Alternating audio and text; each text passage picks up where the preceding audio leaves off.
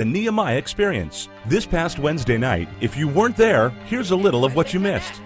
When we connect, not just us and the Father, but when we connect with each other. Oh, someone hear me. Not just because of a similar language or a similar complexion or a similar background or a similar vocation, but when the people of God around the globe begin to connect up, we build a wall that the enemy cannot penetrate.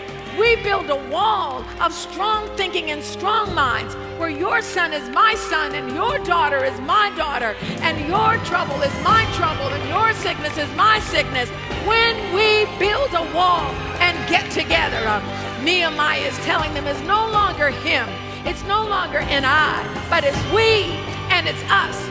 Somebody says that doesn't sound like the gospel, but I beg to differ. Oh, yes, it is. For God was looking for a nation, looking for a people, looking for a family. And we have to still be enthused, not about the latest revelation, not about the latest rhyme, but about we are called to be the family of God. Join us this Wednesday night as Dr. James continues the Nehemiah Experience.